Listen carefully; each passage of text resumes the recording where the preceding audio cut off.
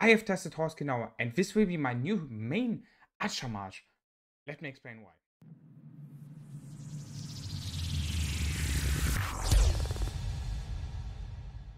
Hello everyone, welcome back to another video for me. Please on my name.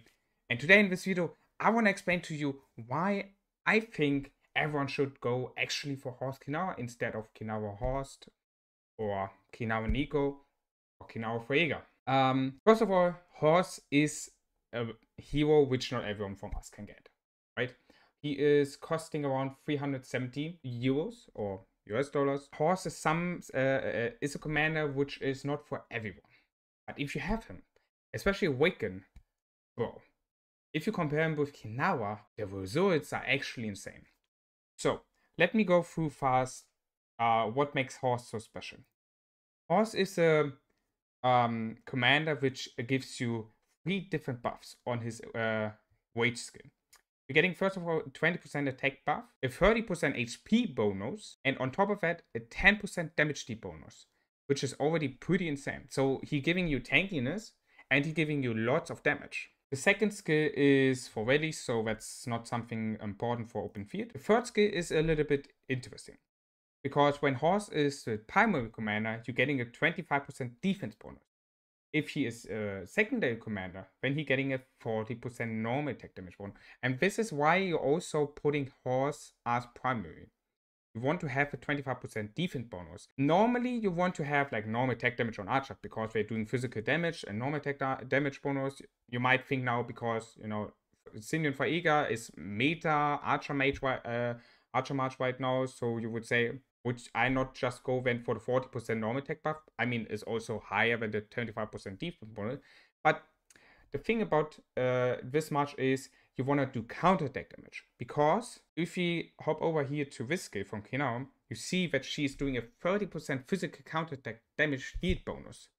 And if you're hopping back to Horse, and here we coming now to a point of why you want him to have Awaken, he getting a buff where he increase his counterattack crit rate up to 30%. If you now have both commanders Awaken, like Kinawa and Horse both Awaken, she is doing a lot of skill damage, single target skill damage. Having also some other buffs such as normal attack damage bonus, for example, giving you also tankiness, because the hero skill damage taken reduction is reduced by 10%. You're having a physical attack bonus by 30%. Like I explained here, physical counter attack damage bonus. And on top of that, she giving also a defense break to the enemy when she is launching normal attack. If you're all putting this together already, Horse Kinawa is looking really, really strong. Especially because Horse giving also, if you put him high as primary, a 25% defense bonus on top. And if you're having all of this in mind, this is already a really strong March. But now is the thing. Some of you might think, oh wait, you have a position tree, so you could technically just go for the position tree, right? And just doing a lot of normal attack damage. No. What you wanna go for is this talent tree. This talent tree here right there is literally OP. Literally. You can easily, without a problem, 1v10. Literally. 1v10. No problem at all. Like 25 million, 20 million players, which might be actually kind of good already with their T4 matches, right? No problem at all. You easy can tank right away. Easy, no problem. I'm telling you guys, this is so stupid. But let me, before I'm gonna show you a clip where I legit do 1 versus 10 with my Horse Kinawa. I show you first of all the 10. So what you wanna do is, with the skills from Horse and Kinawa in your head, what you want to go for is basically a lot of tankiness and a lot of counter-attack damage. Because you want to boost the natural tankiness which giving the hero skills to your March already, such as Horse 25% defense bonus, Horse 30% HP bonus, Kinawa hero skill damage taken reduction 10%. So we're gonna go obviously for attack here begin, and then we're gonna skip the March speed and gonna go for defense, because you wanna do as tanky, you wanna be as tanky as possible. And then of course the HP also, and then here the middle. Now you go for the position tree, taking here the attack and taking egoism, adding another 4% less hero skill damage to the tankiness. Then you could technically go also for all conquering. But since what you plan to do with this march is you want to be as much tanky as possible, but you also want to do as much counter attack damage as possible. Because as we know, the archers have the highest natural counter attack. Plus, Kinara having a 30% buff, the counter attack here on the bottom is just too good. It's just too good. You cannot miss it out. Really, you cannot miss it out. It's too good. And then you're gonna take here the onslaught buff, which is giving you a little bit of a normal attack damage buff. Then you go over to overall. You're taking here the HP, and then you're taking here the defense. And well, skill damage is not really worth because the only skill damage you do is from Kinawa, the active skill. Horse is not doing any skill damage, so that's not really worth. Normal attack damage, also not worth to go for because we have first of all here already a 8% buff, and you know with a 10% chance. So this is also not worth to go. And so you just go for the more legion capacity. Giving you more legions, a higher legion capacity means you're doing more damage. You are more tankier. Then you go for this here. Because this is really, really good. This is like constant, all the time. When your legion is hit with a normal attack, they gain 4 additional rage. This effect can be triggered once every 1 second. So legit, that means after 10 rounds, you're getting 40 rage. Every sec, you're getting 4 rage because you're always getting attacked with normal attack damage. Always. You're always gonna get attacked with normal attack. Doesn't matter which type of march you're getting attacked with.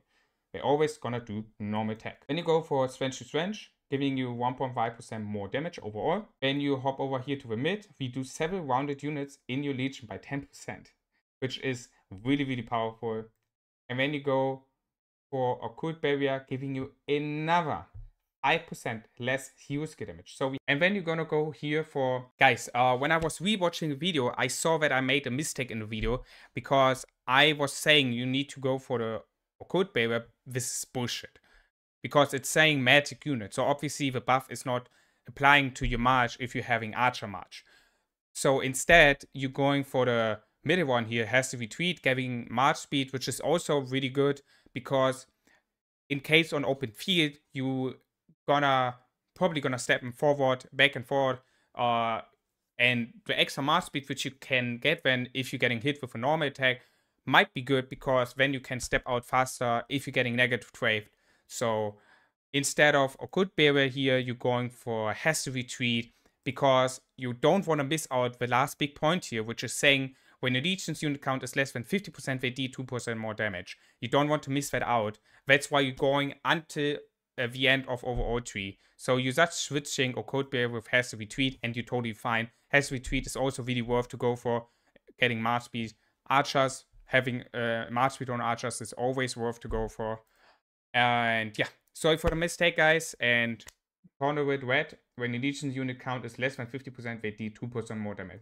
That means that you do this because, as you know, if your march getting lower and lower and lower, the damage you do is also getting lower and lower and lower because you're missing the troops. Because, you know, your overall strength is getting reduced by losing troops. Okay? So the more troops you have in your march, the more damage you do. Because every single unit in your march having HP, defense, attack. And that getting basically calculated together, and that's some damage you're gonna do then. If that is kind of understandable. I hope I explained it very well. So this talent tree giving you a lot of tankiness, right? Because of the HP bonuses you get, because of the defense bonuses you take, because of the 19% less hero skill, 9% less hero skill damage. You're getting also kind of good damage on top of that with with invisible here, with the onslaught buff.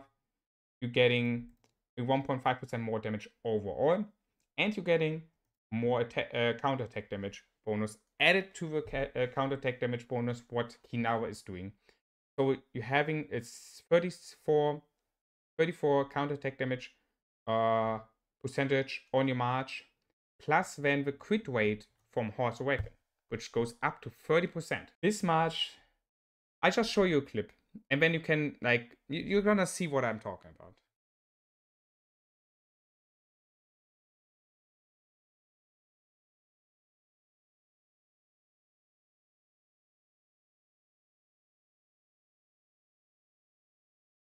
So guys, as you have seen, this clip, bro, I legit have destroyed them in the 1v10.